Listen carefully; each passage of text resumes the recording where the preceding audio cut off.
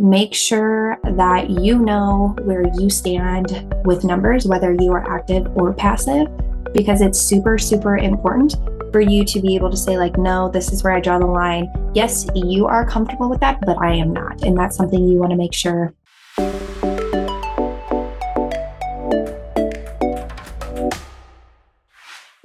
Hey everyone, Suzy here from Adventurous Real Estate Investors. Today, I'm going to chat with you about the importance of debt financing in an apartment syndication and its role and kind of what it does for the entire journey.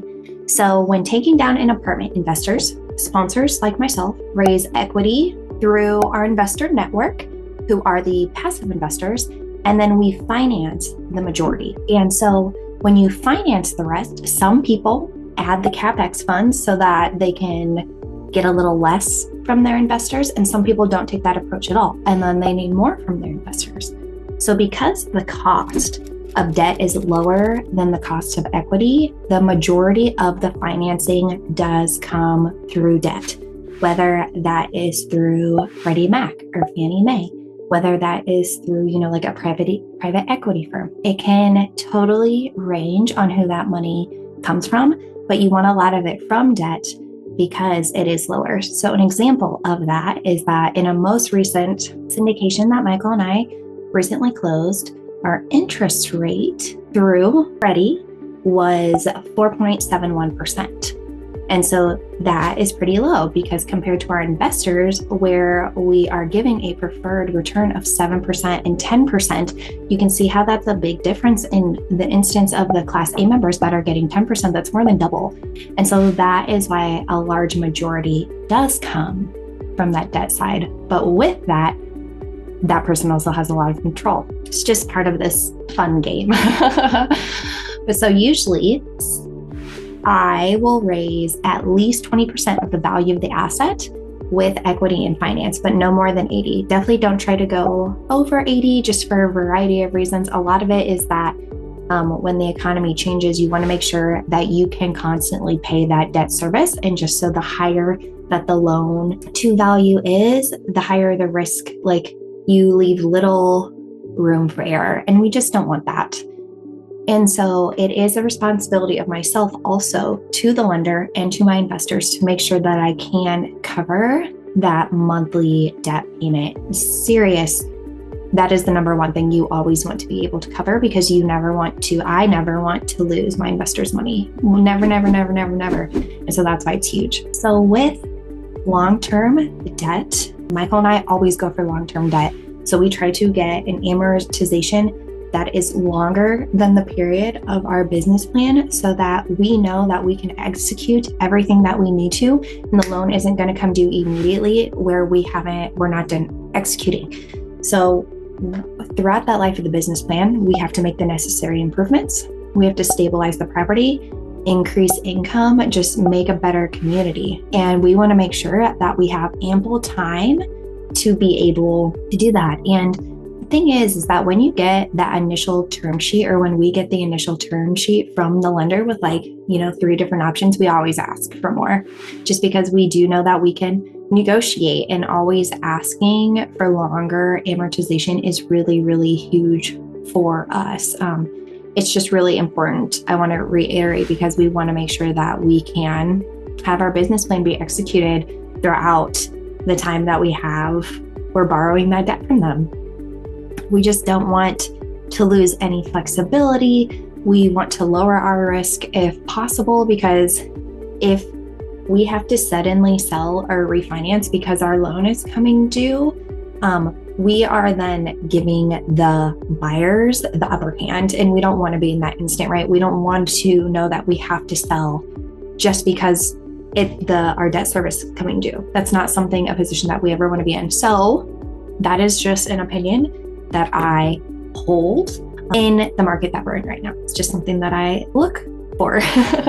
And so it's just super important that with your debt coverage ratio, you always want to ensure that the current net operating income of the asset sufficiently covers that debt service, like I said earlier. And you just want to make sure that it is covered, and then the additional cash flow that you think you're going to get from the property covers, what the projected returns were, covers the capex that you want to have, covers any unforeseen circumstances. You just want to make sure that you're covered. So definitely look for that. When you're looking at underwriting, whether you want to be a passive or active investor, that's something that you want to look for or ask about, because the interest rate and the debt coverage that you receive could change up until the very end of the deal. There is a little bit of flexibility, so just be aware of that, right? Because with the acquisition that we just closed, the whole time we thought that our interest rate was 4.81, and then I get the term sheet and it's 4.71, and I got a little more money than expected. And I was like, oh, right. So like it can change, and you don't really know what it is until the very end in some instances, and that's okay. But you know that from the term sheet that the sponsors originally get, like you can kind of tell how the asset is operating because of it, because operators aren't going to give you 80% leverage if they know that you can't cover it, or just for different circumstances that you might not want that much leverage. So definitely go in and ask the sponsor questions or ask seller questions about anything that you want when it has to come to that. Everyone should be open to answering any of those questions. And so the more easily that you can cover your debt service with your net operating income, the lower your risk of default, which is huge. Like I said, definitely don't want to lose anybody's money. That would be a big deal. So smart, risk-averse investors look for assets that produce cash flow from day one. And that is definitely something we strive for, because we want to make sure that you're getting money throughout the life of the deal, because 3 years from now, 5 years from now, 7 years from now, I have no idea what the economy is going to be like. And so I know that we all project what we want to be able to sell an asset yet, but if the economy is not in the place where we can sell during that time, at least I know that we were cash flowing throughout the life of the deal, and my investors have been receiving that cash flow the entire time. And Michael and I chat about that in a different video, what the importance of cash flow is from day one. So make sure to check that out if you are interested in learning a little bit more. But so with that, I know I've talked about underwriting a lot, but this is really where the importance of conservative underwriting comes in, and just practicing that over and over and over, and looking out for conservative underwriting and figuring out what that means to you is just a gift. Make sure that you know where you stand with numbers, whether you are active or passive, because it's super, super important for you to be able to say like, no, this is where I draw the line. Yes, you are comfortable with that, but I am not. And that's something you want to make sure that you understand when you are looking at underwriting. And so just, some food for thought, just because a lender is willing to lend the funds does not mean that you are always investing in a great deal. Today's commercial real estate market can be so unpredictable. I mean, we've experienced that now for the last couple of months. And so the best protection for risk mitigation is really seeing if a sponsorship team has secured long-term debt.